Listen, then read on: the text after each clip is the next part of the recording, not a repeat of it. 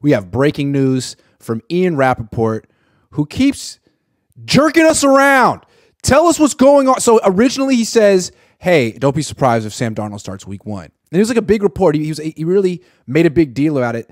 Then he just like goes on Pat McAfee's show, and then like while he's like yucking it up with the boys, is like, oh, by the way, the Niners heard what I said, hit me up, and pushed back and said, why would you count out Trey Lance? Like in passing.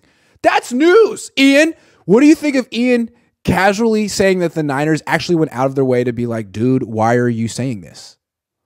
So then why is he so adamant that he's going to be traded if the team that would be trading him is pushing back on the notion of, you know, of Sam Darnold being the guy? Why is Ian so all in on Sam Darnold if the Niners aren't? Is he anymore? Like, he has some splaining to do, Ian. Very. And I think he knows it, and that's why he kind of tried to bury it mid Ian Rapoport show. Like, no, do a segment on NFL Network and explain what's going on. Yeah, why have you been saying for months in very specific terms, with very sounding very confident that there is going to be a trade of Trey Lance if there's no source? That seems very bizarre. Very bizarre. Seems unprofessional. So explain that one. Don't just try to like laugh it off with Pat McAfee, who obviously isn't going to ask you a question because he's not a journalist. You got to answer this question. You're a journalist, Ian Rapoport. To me, the way I interpret it is the Niners brought in Darnold. They like Darnold, and he's a nice fallback in case things fall apart with Trey Lance. But obviously, if they had their way, it would work out with Trey Lance. They're probably hoping plan A is that it works out with Trey Lance. Or obviously plan A is Brock Purdy comes back and he's healthy and you don't have to worry about anything else. Barring that, plan A is Trey Lance works out and Sam Darnold is an intriguing plan B. I think that's the way they wanted it. And you got Ian Rapoport, NFL Network, framing it the other way. And they're like, well, we don't want to raise expectations on Sam Darnold that much. It's Sam Darnold. Come on. So here's the question. Is Ian Rapoport playing coy right now, or is Ian Rapoport out over his skis on this report and went with a dramatic report about a quarterback being traded and got very specific? It's like he's not going to be traded now, but he is going to be traded after they assess where Brock Purdy is and if Brock's healthy. So it was very specific.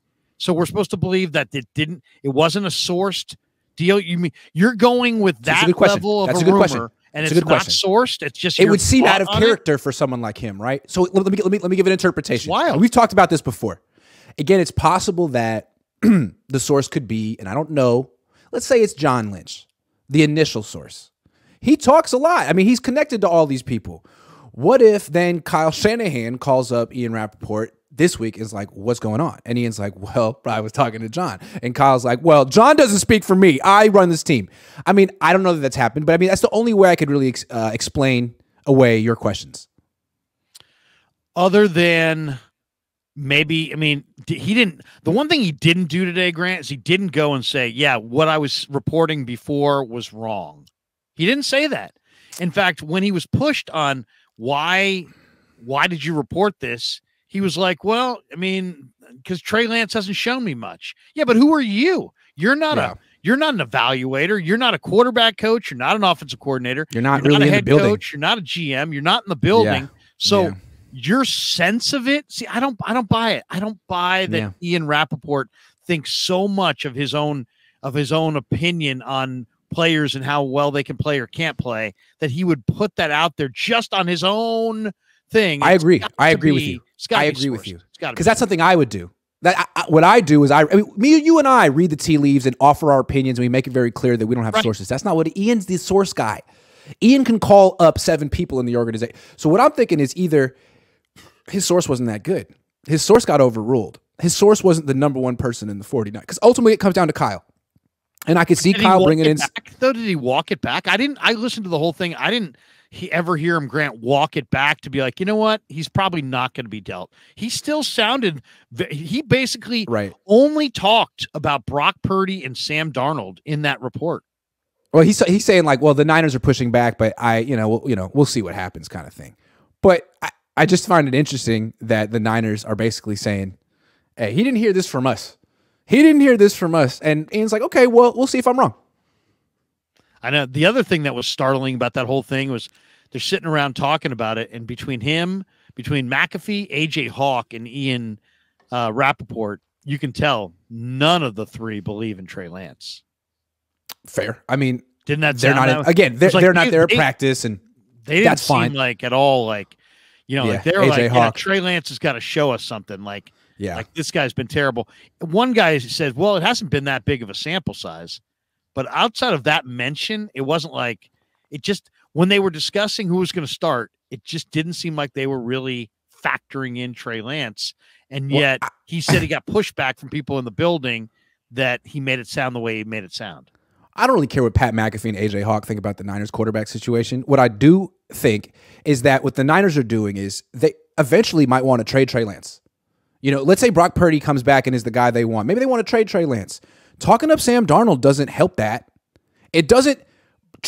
Maybe you want to trade one of the two of them if Brock Purdy comes back. Talking up Sam Darnold doesn't increase his trade value, but it does decrease Trey's because now everyone around the league is like, man, you really hate Trey, man. He's worse than Sam Darnold, huh? And you want me to give you a second-round pick for this guy? No, he's worse. You're telling me he's worse than Sam Darnold. So they have to walk that back. They have to be like, wait a second, Ian. Shut up. Well, we whispered that to you. That was a whisper. I mean, we could talk about that, but the real damage that's been done to Trey Lance's value is the fact that the Niners don't seem to be talking him up, are talking up Sam Darnold, and then the two teams until today. Until today.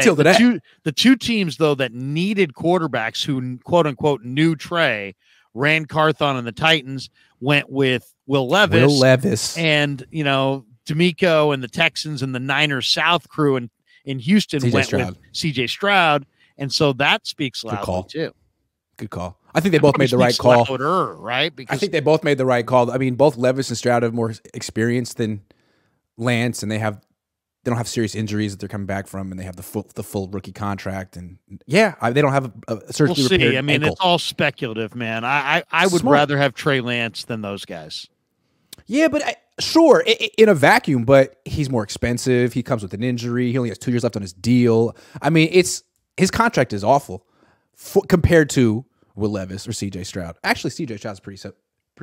That's comparable. One way to look at it. That's one way. The other way to look at it is, you know what? There's a lot of bumps in the road to success, and he's already been on those, down that road. And Trey's got a little bit more urgency, and I think is probably a little bit closer to, you know, whatever he's going to be, we're going to see it, I think, right away. Where I don't know about Will Levis. I'm not sure about Stroud. Right. Fair enough. Also, if Brock doesn't come back right away, and this is really a competition between Trey and Darnold to start week 1, it's Trey's competition to lose.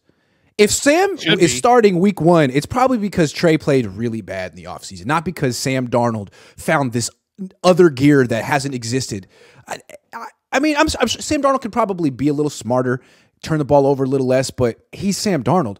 Trey's going to need to. This is his job, and if he plays like crap, then it won't be his job. I think it's pretty much that simple. Unless Brock comes back and makes a miraculous recovery, and it's really not up to anyone else. Yeah, I mean, if Brock comes back and they make him the starter immediately and he plays really well and takes off from what we saw, then it's a wrap. But that's a big if, right? I mean, that's a huge if. That's a big if. And also, I think Trey easily beats out Darnold if Trey has progressed at all. If he's progressed in this offense, he should beat out Sam Darnold. He really should. Even if he hasn't, Sam Darnold's a pretty low bar. So even if Trey Lance wins the job and starts week 1, he's still gonna have a lot to prove. Like beating out Sam Darnold doesn't mean he's made it. Is I guess what I'm trying to say. No, it really doesn't. I mean, it's points. Sam Darnold. I think that the Niners are going to evaluate this on points, and the bar has been set high because Purdy was scoring 30 points a game. Now, granted, he did it with McCaffrey. Trey didn't have McCaffrey, but Trey will have the full complement of weapons, and it's really what it's going to take. It's just going to take leading the team down the field to points. Yeah, absolutely. Wins. And staying healthy. We take that win for granted, but the Niners do too, and that's their problem.